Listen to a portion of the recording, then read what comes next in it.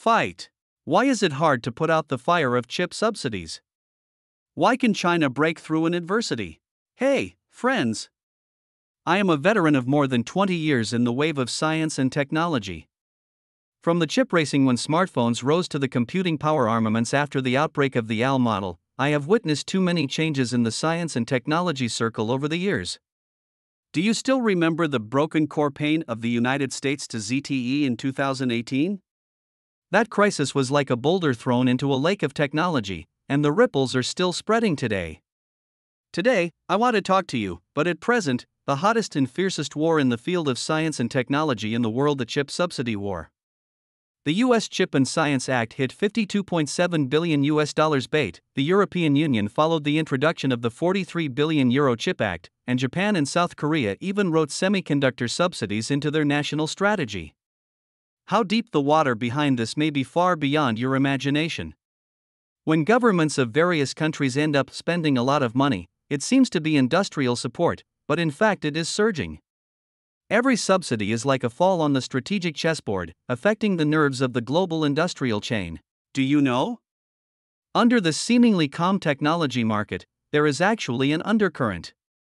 After an emergency closed-door meeting in 2024, the South Korea Semiconductor Industry Association, KSIA, announced that it would add US $23.2 billion in chip support funds in the next 5 years, a huge investment equivalent to one-third of the country's annual defense budget, which not only covers advanced process research and development.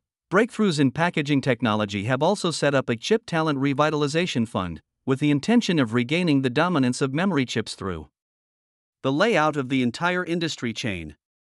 At the same time, the U.S. Department of Commerce in the 2025 Advanced Semiconductor Security Framework Amendment plans to China lithography parts export restrictions from extreme ultraviolet (EUV) equipment expanded to deep ultraviolet (DUV) key components. This move stuck neck tactics directed at the core supply chain of China's chip manufacturing. China has shown strategic determination in this game, implementing a new round of tariff exemptions through the regulations on the development of the integrated circuit industry and software industry, giving zero tariff treatment to imported semiconductor equipment parts, and establishing a scale of more than 200 billion yuan. The third phase of the National Integrated Circuit Industry Investment Fund focuses on supporting advanced processes below 7 nanometers and third-generation semiconductor materials and other stuck-neck areas. When South Korea capital investment, U.S. technology blockade and China's policy combination collide fiercely on the semiconductor circuit, the global semiconductor geopolitical game has already broken through the scope of commercial competition and evolved into a science and technology world war related to national strategic security. Every policy change and every capital flow are reshaping the power map of the global chip industry. Asterisk. This chip subsidy war has long gone beyond the simple game of financial investment and evolved into a century-old dispute concerning national strategic security and global industrial discourse power.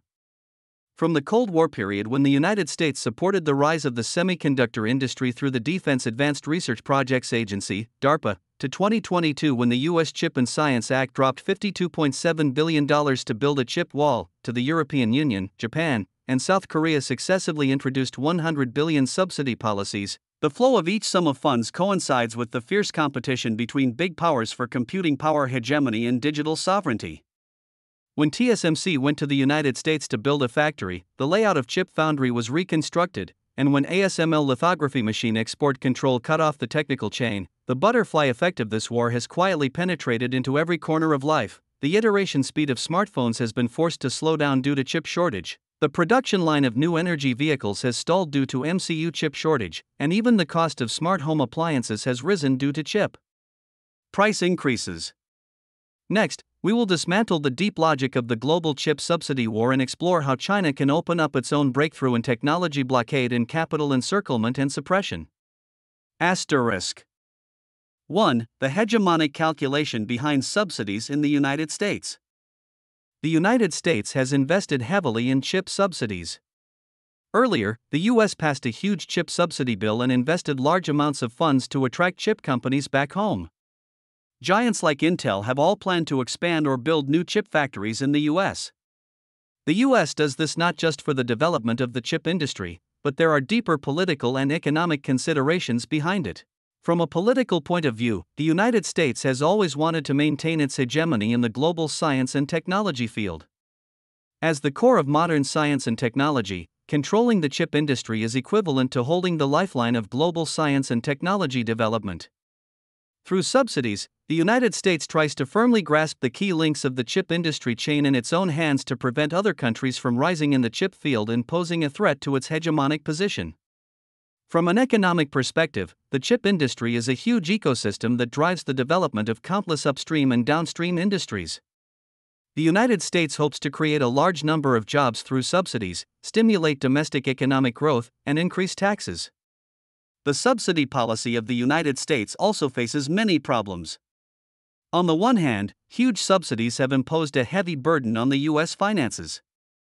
These funds could have been invested in other more urgently needed areas, such as education and medical care. On the other hand, whether the subsidy can really achieve the desired effect is still unknown. The development of the chip industry requires long-term technology accumulation and stable industrial chain support. Financial subsidies alone cannot solve all problems. Moreover, the subsidy policy of the United States is obviously exclusive, which has aroused the dissatisfaction of the international community and aggravated the global trade friction. This unscrupulous approach of the United States for its own interests seems to have an advantage in the short term, but in the long run, it may destroy the ecological balance of the global chip industry and ultimately affect its own development. 2. Europe, the difficult road to catch up.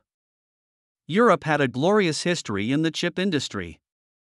In the 1980s, Infineon, STMicroelectronics and other companies once occupied an important share of the global chip market, and Dutch lithography giant ASML became a key link in the global semiconductor industry chain.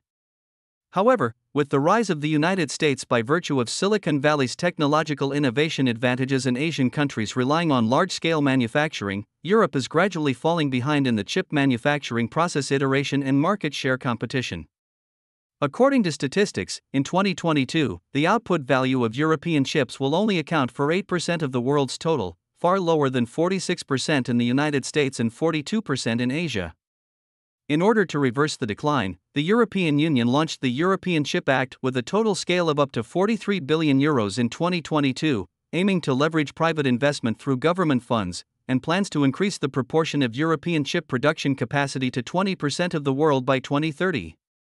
Germany, as the engine of European industry, allocated €5 billion to support Infineon's construction of a 12-inch fab in Dresden. France, in cooperation with STMicroelectronics, invested €7 billion to build a whole industrial chain ecology covering design, manufacturing, and packaging. In addition, Belgium, the Netherlands and other countries have attracted international giants such as TSMC and GF to lay out advanced packaging and material industries through tax incentives and R&D subsidies, trying to reshape Europe's competitiveness in the semiconductor field. The advantage of Europe lies in its profound scientific and technological background and high-quality scientific research talents. In chip design and some high-end chip manufacturing technology, Europe still has a certain degree of competitiveness. Through subsidies, Europe hopes to attract more capital and talents into the chip industry, speed up technological research and development and innovation, and narrow the gap with the United States and Asia. Europe is also facing many difficulties in the development of the chip industry. There are political and economic differences among European countries, and it is difficult to coordinate and unify the chip industry policy. Moreover, European chip companies are facing fierce competition from American and Asian companies in the global market, and their market share is limited. In addition, the development of the chip industry requires a lot of infrastructure construction and long-term investment, which is relatively weak for some economic strength. For European countries, it is not easy. Although Europe is trying to revive its chip industry through subsidies, it still needs to overcome many challenges and find a development path that suits itself in order to rise again in fierce global competition. 3. South Korea, a desperate gamble to add subsidies. South Korea has been at the forefront of the chip industry, and companies such as Samsung and SK Hynix hold important shares in the global chip market. However, facing competition pressure from countries like the United States and China, South Korea also felt unprecedented crisis. Therefore, South Korea decided to add $23.2 billion of chip support funds to try to consolidate its advantage position in the chip industry.